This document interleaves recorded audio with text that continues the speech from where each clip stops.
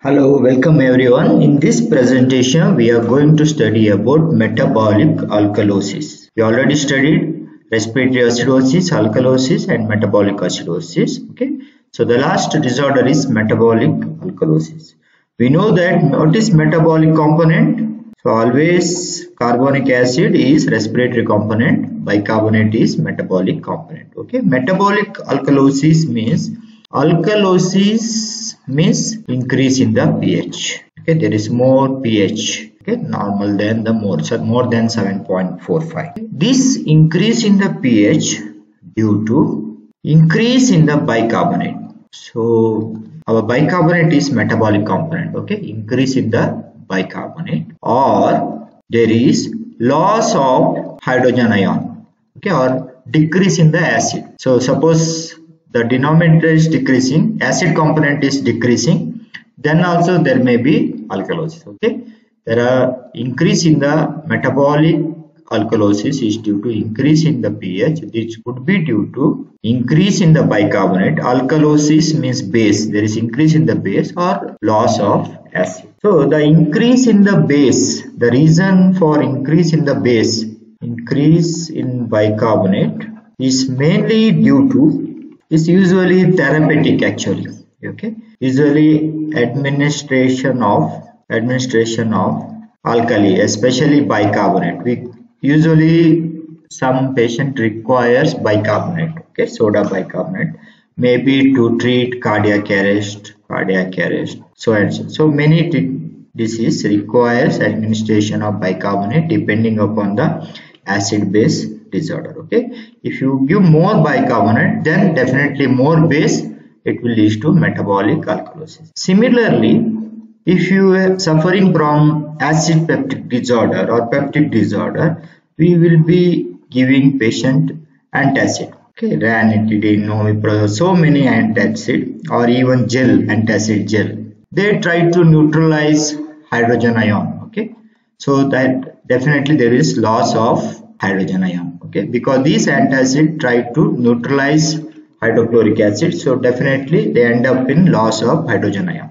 So if there is loss of hydrogen ion, there is respective increase in the base. So another important reason, increase in the bicarbonate, loss of hydrogen ion is mainly due to upper GI fluid loss. Whereas metabolic acidosis, we studied there is loss of lower GI fluid through diarrhea.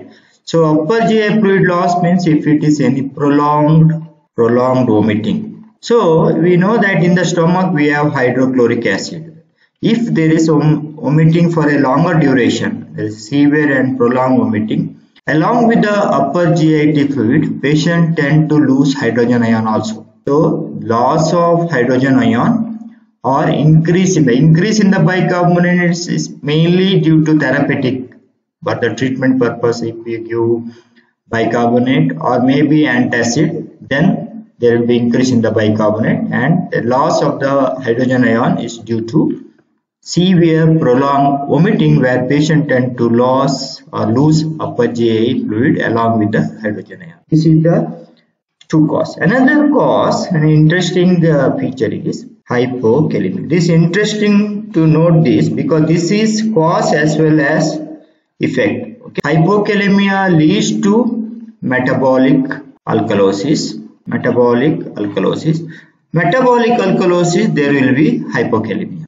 Hypokalemia means decrease in the potassium. Normally in the kidney tubule, there will be secretion of hydrogen ion and potassium, okay, in the tubular fluid. When there is less potassium, we call hypokalemia. When there is less potassium in the blood, we call hypokalemia. So if there is less potassium, more and more hydrogen will be lost. More and more hydrogen will be lost means loss of hydrogen ion. It will lead to metabolic alkalosis. Okay. So this is hypokalemia is one of the cause for metabolic acidosis. Now we will see metabolic alkalosis. Okay. Metabolic alkalosis means there is increase in the pH. Okay, increase in the pH. And also alkalosis means increase in the pH means less hydrogen ion. Okay, when there is less hydrogen ion, okay, when there is less hydrogen ion, when hydrogen ion is less, more and more potassium will be secreted into the tubular fluid. Okay, this is a renal tubular cell. Okay, renal tubular cell. This is tubular fluid. Okay, tubular fluid. Later it will be formation of urine. Okay, not blood. It is tubular fluid. Okay, more and more when there is less of hydrogen, so more and more potassium will be released into the tubular fluid. So there will be loss of potassium. So this also leads to hypokalemia. That is interesting. Okay, hypokalemia is the cause for metabolic acidosis, as well as in hypokalemia there will be metabolic alkalosis. Okay, so metabolic alkalosis leads to hypokalemia, but hypokalemia may be due to some other factor, then there will be metabolic alkalosis. Okay, so this is the interesting feature. What is the compensatory mechanism? The compensatory mechanism so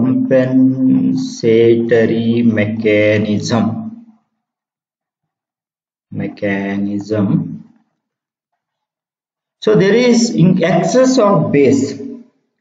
So this excess of base means there is definitely less hydrogen ion. Okay, so less hydrogen ion actually suppresses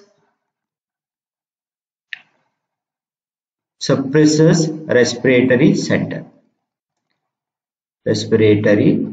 in the brain. Okay, there may, so it will lead to decrease respiratory rate or maybe to some extent hypoventilation. Okay, because patient want to conserve carbon dioxide. Okay, so suppose let me write our famous buffer, bicarbonate buffer. Okay, so metabolic also there is increase in the numerator. When there is increase in the numerator, compensatory is it tries to increase the acid component. How to acid component? Definitely our PCO2 will be converted to carbonic acid. So body tries to conserve to the some extent. Okay, to the some extent carbon dioxide. So it can convert it to carbonic acid. So denominator also increase, so that ratio will bring back to 20:1. Okay.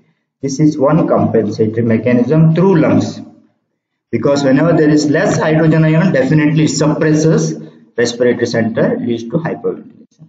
Another, kidney try to increase excretion of, because there is excess of bicarbonate.